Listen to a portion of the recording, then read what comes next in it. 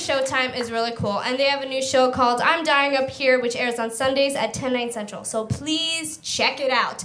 Our next comedian coming to the stage has a new comedy album out called Blonde Logic, and you've seen her at Gotham Live. Please put your hands together for Kendra Cunningham. Let's hear it for Becca. This is so nice, you know. There's like three females on this show. That's good. Most of the times I go to these shows, I'm the only girl, you know. And it's gone to the point that every time I go to a show, my mother's like, "Are you going to be the only girl?" And I'm like, "Yeah." And she's like, "Well, for Christ's sake, be careful." And I'm like, "Be careful. Like, when's the last time you saw a headline, female comic lured into gangbang with promise of stage time? You know, it just doesn't happen." She's like, "Make all the jokes you want. Those male comics, they drink, they do drugs. It makes them very horny." I'm like, "Mom, get to know me. You're not scaring me. You're enticing me now. Now I want to go to the show. You couldn't keep me home if you tried." I'm from, is anyone else here from Mass? No, all right. No, I know that Josh was from Mass. I'm from there, but I've been in New York for 10 years. And my mom, thanks. My mother's back in Boston. I wish I could say that I miss my mother, but she doesn't really give me the opportunity to, because she calls me like 15 times a day. And the other day she tried to send me a selfie, and I got like a 10-second video of her chewing gum. She was like, "I tried to send you a selfie." I'm like, "Oh, I know. I have the evidence." But her new thing is she just got one of these Amazon Alexas. You know what they are? They're like the voice-activated. Well, her new thing is she likes to call me and let me listen to her heckle Alexa, you know? So she'll be like, "Hey, listen to this. Hey, Alexa, you're a real piece of shit, aren't you?" And then you hear Alexa go, "That's not very nice." And my mother's like, "I'll call you back." I'm like picturing her just sitting there all day roasting this poor machine. And Alexa's like, "How can I return myself? I can't live like this." But I love my mother. My mother's one of these people, she's overdressed for every occasion. You know, her favorite look is like the captain of a ship. You know, she loves to wear like starch pants with a fitted blazer, some sort of gold emblem on it. She's walking around like she's in charge of something. You know, everyone at TJ Maxx thinks she's in the corporate office. You know, she's got that sort of power about her. I like going back there. There's a lot of cultural things you can do in Boston, but we never do any of them. We just end up running errands, you know. And my mother's new thing is she likes to take like the most convoluted route to wherever we're going. It's almost like she's trying to confuse a kidnap victim, you know. I'm like, "Mom, where are you going? The cleaners is right up there through the light on the right." And she's like, "You can go that way, or you can take a right, go up Congress, around the rotary, skip the light." I'm like, "Oh, always trying to beat the system, even when the system's in your favor." That's nice. I do feel bad for her. I think she's, you know, she wants me to have a baby, you know, and I think kids are cute, but they give me anxiety, you know. I feel like kids get to say whatever they want to me, and I can't say what I want in return, you know. Like I was out the other day, and this cute little kid got on my lap, and he said in front of all the adults, he was like, "Oh, you have coffee breath." And I wanted to be like, "You're lucky I don't have whiskey breath. I'd be making out with your father right now." But you can't say stuff like that to kids. Gotta keep it inside. I think my biggest thing is the whole pregnancy thing, you know, because I'm bloated and uncomfortable on a good day. Never mind, 2-3 years. How long does it take to have a baby? A long time. I feel like if I could lay some eggs, I'd be more apt to do that, you know? Because then I could be like, "Hey, do me a favor, come over here and watch my eggs. And I want to go sashay around the neighborhood, see if I still got it." I've been trying to take better care of myself. I gained 15 pounds last year. Please, it was my pleasure. I'd do it all again if I could. But I knew I was gaining weight because I noticed guys checking out my beer belly, you know? And I'd be like, hey, my tits are up here. Let's focus on the positive people, if you don't mind. But I have been doing a lot of Groupons for fitness. Anyone of it? I did one at Mendez Boxing Gym. Anyone ever been there on 23rd? It's a really great workout. I got a Groupon. I went. They were like, "Oh, go get changed, and when you're ready, see the guy in the corner in the red shirt. Tell him it's your first day." So I go. I get changed. I go over. I'm like, "It's my first day," and the guy's like, "Oh, you training for a fight?" And I was like, "No, I have a Groupon." And I don't know if I was more embarrassed that I had a Groupon or he thought I looked like an out-of-shape female boxer, you know. And I was like, either way, I'm saving money. But I've been trying to be positive this year. I've been doing a lot of affirmations. I don't know if you guys do the affirmations. I think they're good. I get brainwashed though. You know, I feel like people come up to me and they're like, hey Kendra, how are you? And I'm like, I love and adore myself. And they're like, oh, something's wrong with Kendra. But I think it's mostly anxiety, you know? I'm trying to get rid of anxiety. Like even as a kid, I had anxiety. Like a game of musical chairs would turn me into an NFL linebacker. But I had a lot of dreams, anxiety dreams as a kid. Mostly abandonment. You know, I'd come home and my whole house was empty. And now I have anxiety dreams, but mostly about food, you know? Like I had a dream the other day that I was eating lasagna alone in an empty restaurant. And today, I made that dream a reality. Yeah. Feel the fear and do it anyway. You know what I'm saying? We gotta conquer that stuff.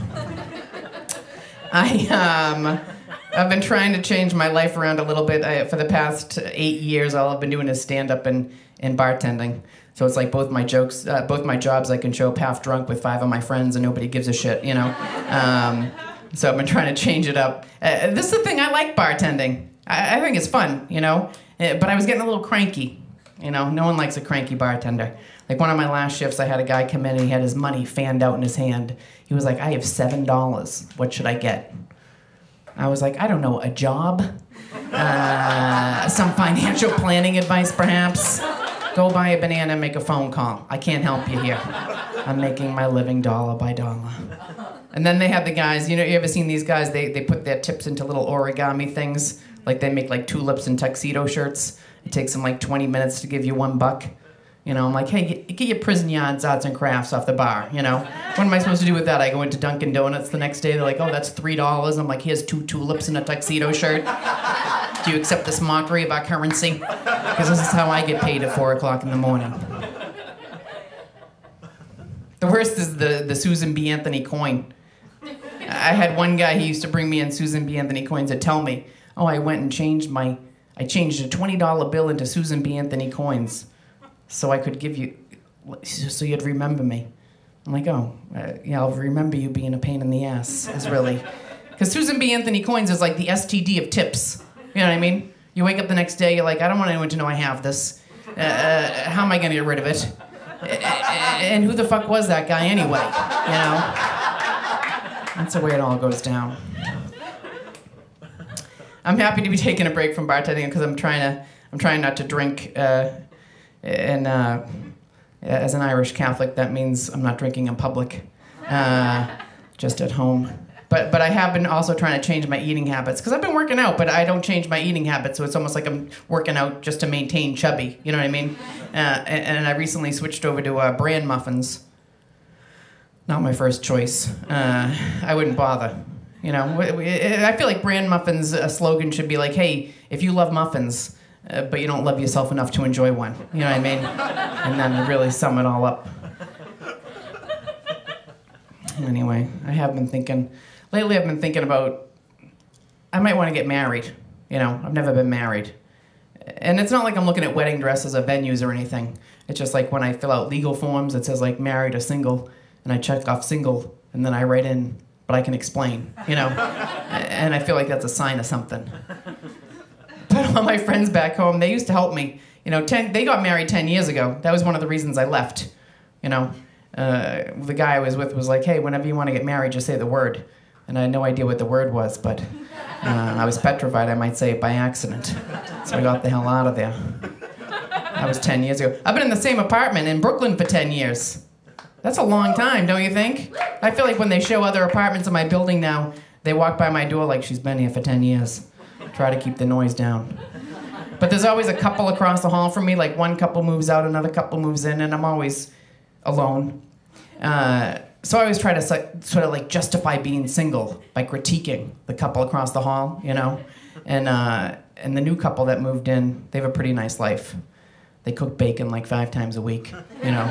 It's like Monday night, Tuesday. It's like they're running an underground breakfast joint over there, you know? And then they have really loud sex. it's like the life I want is right across the hall. You know, they've never invited me over. 2 parties they've had and never invited me. You know, I think that's a shame. I'm good at a party. I'm wondering how long it's going to take them to realize that every time they have a party and don't invite me, one of their FedEx packages disappears. Like, am I going to have to point that out to these people? Anyway, I have, this is the thing, I like men, you know what I mean?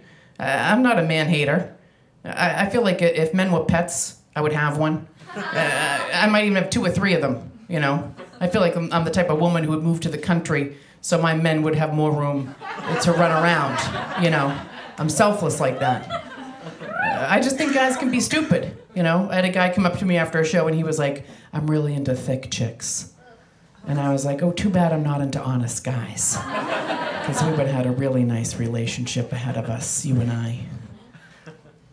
You don't know when you're involved with someone stupid, though, you know? I mean, as kids, you knew they were in a special class, or they had a crusty nose, you know? They had a stupid tell. But as an adult, you can be involved with someone for 6, 7 months before you're like, oh, you're an imbecile. That's why we're having so many problems. So from now on the first date, I'm like, I want to see a 6th grade report card, okay? Because stupid starts early. It doesn't get much better from there. I actually have been dating someone. I went on the apps. Anyone do the app thing? I wasn't doing very well. I was being very honest. You know, I would say, lonely control freak, seeks me in a few words for a romantic game, as Simon says, you know? And I wasn't getting very far. But I did meet one guy, really nice, and he smokes pot, which is nice to be with a guy who has his own weed, you know? I feel like it's the closest I've come to a dual income relationship with me and him. But it's mostly for the sex. I mean, I'll say this, I'm a horny girl, but I'm not promiscuous, you know? I don't even like to have sex with the lights on. I'm like, hey, if you want me, you can grope around and find me, you know? I'll be in the second closet to the left with every item of clothing I have on.